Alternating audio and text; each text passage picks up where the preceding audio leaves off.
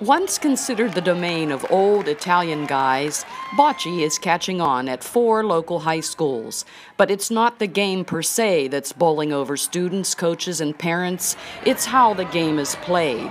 Bocce is among several events sanctioned by Special Olympics International Unified Sports, and it's equalizing the playing field for students with learning disabilities, students who once were marginalized to the sidelines.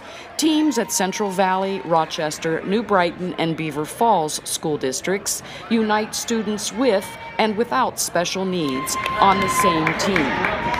It's great that we all, get to interact together. It's not, divided, we're all together. We have kids on the team who are football players, basketball players, baseball players, and kids in the special education program. They never had the opportunity to interact with them in a sporting environment. Interscholastic meets rotate among the 4 schools every other Wednesday. 2 local teams will advance to the final tournament to be played March 18th before the PIAA basketball championships in Hershey.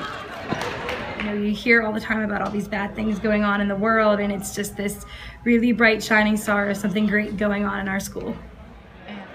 Reporting for TimesOnline.com, this is Marcia Kiefer.